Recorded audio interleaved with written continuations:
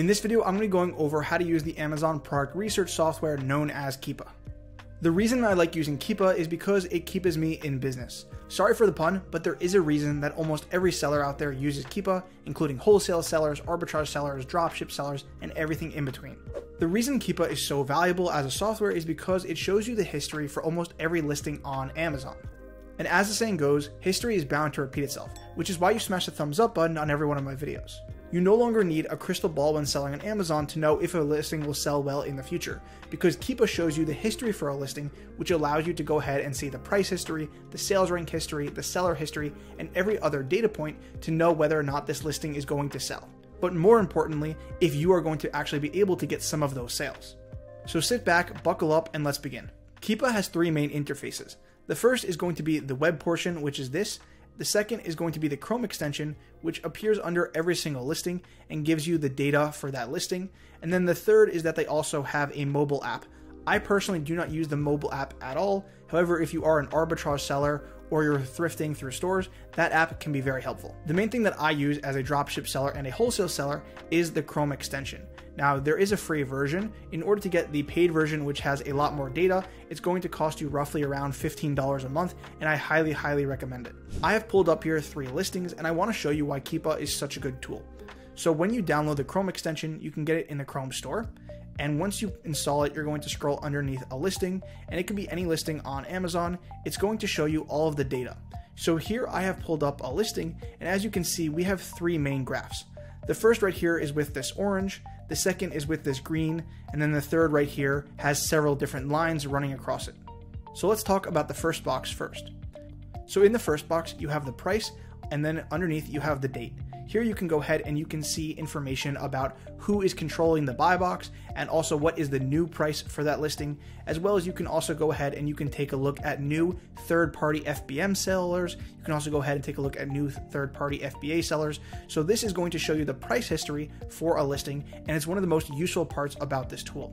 Underneath, you'll see that I can switch all of the days from day, week, month, year, and I can also extend the timeline to the history of the listing, which is 1,255 days. So if I go ahead and I extend it a year, I can see that the price is primarily very consistent. You'll see that Amazon is on this listing and they are almost always in the buy box. So you can see right here, it says Amazon at 110.66, and then it says the buy box price right here, which is 110.66, and it says buy Amazon. So Amazon is primarily always in the buy box, and then if I keep scrolling back, they are again always in the buy box for the past year. Based on this data, I don't see any point on this graph where a third-party seller was getting the buy box. It's always Amazon, and Amazon is always getting the buy box. They are always in stock. So this would lead me to believe that this is a listing that I would not want to sell. So there are a lot of nuances here about whether or not you want to sell a listing or whether you don't. However, this is just based off of the information that I'm seeing here right now. Taking a look underneath, we can go ahead and we can see the sales rank. The sales rank is what is the rank for the item on Amazon. So the closer it is to 1, the better it sells. So if an item is number 1 in its category, that means it's the best seller. And taking a look at here, I can see that this item really does vary from time to time, and you can go ahead and see that over the year it's bumping up and down. So if we switch it to 3 months, we can see that it goes all the way from 900,000, and then once it goes down, it goes all the way down to 300,000. So based off of this data, I could say that this is probably roughly selling maybe like 10 to 15 times a month. And the general rationalization is that every time that the graph goes down, that is a sale. Now it's not 1-to-1, however, it's just a good rule of thumb. Another thing that you can do is you can go ahead and you can open up the rank right here on the top graph. So it'll show you if the price is in any correlation with the sales rank. So if the price goes down, does that mean that the sales rank is going down? If the price is raising, does that mean that the sales rank is going up? i.e., if the price is going up, does that mean it's not selling as well? So there are a lot of nuances and a lot of information that you can gather from just these two graphs. The third graph that I want to take a look at is right here. It's called More Historical Data. Now what this shows you is it shows you the rating history for a listing, it shows you the offer history for a listing, as well as it also shows you the review count. So as you can see right here, I can see the review count was 67, I can see the rating was 4.7, and then I can also see the new offer count was 5, which means that at this time right here, there are 5 offers So on the third graph, it shows me the review count, the rating, and the offer. Now, the main thing that I focus on is I focus on the rating history just to see if it's stable, as well as I also like to see the new offer count, make sure that it's not having too many sellers or that it doesn't have too few sellers. As a wholesale seller, if I only see one seller on this listing for the entire history of it, that probably means that I would not be able to sell it, and if I try to sell it, I might get an IP complaint. So those are the graphs, and there is a lot more information that we can talk about there. However, I want to go ahead and I want to move on to right here, where you can go ahead and you can get a quick snippet of all the details in a very, very digestible format. So here you have the sales rank, and here, if you don't want to go ahead and scroll around the graph, you can take a look at the current information. So the current is 739,000. In the 90-day average was 598,000.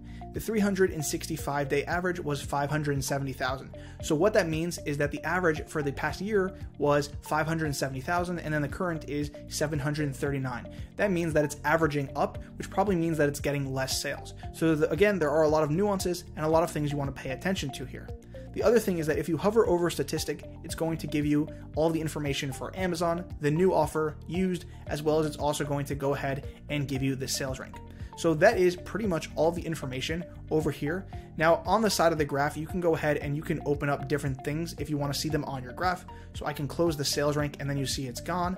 I can open up the list price and then that'll show up. So again, you as the person viewing this graph can go ahead and control it to your liking. Several other features that you can do is you can go ahead and you can find the product on eBay, you can mess with your settings, as well as you can also track a product if you want to go ahead and just track a specific listing. The other thing that I want to focus on for this tutorial, however, is going to be in data. This is where I find the best use for Keepa. Now, if what I already showed you didn't impress you, right here is going to be one of the best tools that you will ever see. So here it's going to go ahead and show you all the information. You'll see that you have the ASINs, the brand name, manufacturer, all of this information we basically already saw. What I want to take a look at is I want to take a look at offers and buy box statistics. So if we want to know if we can sell a listing, we want to know who is the one who is in the buy box. Which offer is the one that customers are seeing? So offers is going to show you all the offers on a listing, as well as it's also going to tell you who is prime, who is not, and you can see the price history for that seller. So I can go ahead and I can have that right here, and it's going to show me all of that information. I can see all of the current sellers, and I can go ahead and say, do I only want Prime? Do I want free shipping? And I can export this information. So there's a lot that you can do with it. You can also mess with the time range. The other thing that I like to do is I like to go ahead and take a look at the buy box statistics. Now what the buy box is going to show me is which seller is in the buy box. So in the past 30 days, Amazon has been here 100% of the time. If I go back to 90 days, I can see that one seller won it for less than 1% of the time. If the past 180 days, so case being is that Amazon is always in the buy box. So it would be very hard to compete with them. So let's go to a different listing and let's go ahead and take a look at this. So now that we know the basics for Keepa, I'm going to go ahead and I'm going to brush through this. I just want to go ahead and see the history. So if I take a look at the price history, I see it's 79. So you can see that Amazon is not on this listing. There's no orange. I can see that the sales rank history is again up and down, up and down. So this is actually number 13,000, number 16,000. So this is probably doing a few hundred sales per month. It's a very, very good listing.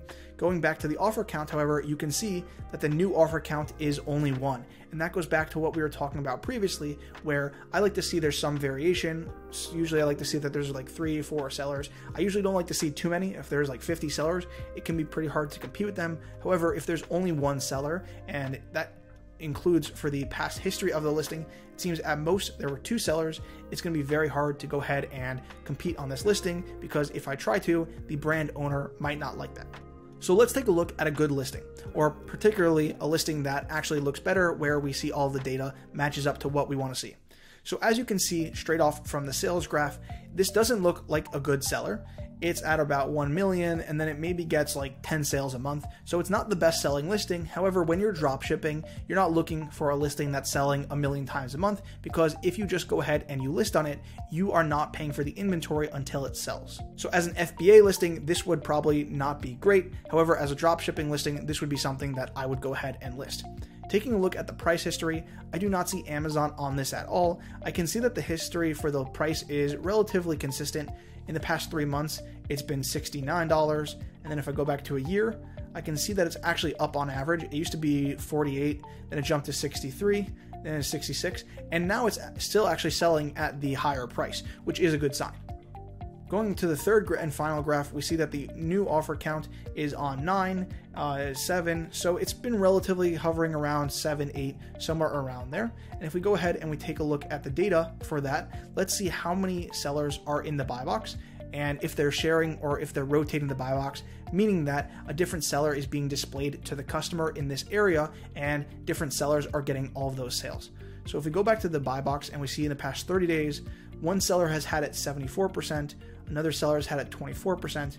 Going back to 90 days, we can see that it is being shared. However, it's mostly between two sellers. So this is primarily what I look for with Keepa, and this is primarily all of the information that is going to help me determine whether or not this would be a good listing to sell. The last thing I want to show you is that when I use Keepa, I can also use it to go ahead and I can use it to look at my competitors. So the way that I do that is when I go ahead and I click on this, that is going to open up the Amazon storefront for that competitor. Now, normally if you wanted to take a look at all a seller's listings, you would have to do this, and then it would show you all of those listings, and then you would have to click through, as you can see, 150 pages, which can be very tedious. So with Keepa, you can actually go ahead and you can click the seller's name, and with the seller's name, it's going to go ahead and it's going to pull up all the information for that seller. So it'll show you their seller metrics. You can see their review rating over time, their listing count, their review count. So this seller has 151,000 reviews. So this is actually a massive seller. You can see their highest categories as well as you can see their highest selling brands. So what I would do is I would take a look at their brands. I would see if I can search any of those brands up on Google, potentially get a wholesale account with them, as well as I can also go ahead and take a look at their storefront, and I can take a look at their best-selling listings. I can perhaps go ahead and try and sell those listings. The other great thing about Keepa is that you can export almost all of the data. It gives you almost every data point from the sales rank, from whether Amazon's on it, the past 30, 90, 180 days, and basically every other data point that you would want. So through here, you can go ahead and you can sort it to all of the columns that you want. You can drag and drop different columns if you wanted to see the buy box seller. So there are a lot of uses, and it really depends whether or not you're doing online arbitrage, wholesale, drop shipping. I'm going to have a more in-depth tutorial for wholesale and drop shipping when I do specific videos for those business models. However, this is just an overview for Keepa in general.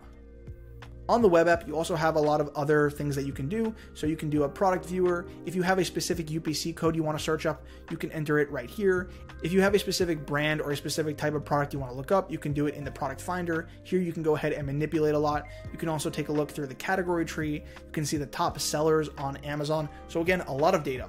Now, I hope that you enjoyed this tutorial. There was a lot of information, so I definitely recommend watching it again, seeing all of the cool things that Keepa can do for you. There's a lot of use cases, and it really depends on the business that you are operating in. So I hope that you guys enjoyed. If you did, be sure to go ahead and smash the thumbs up button. I'll see you guys in the next video. Peace.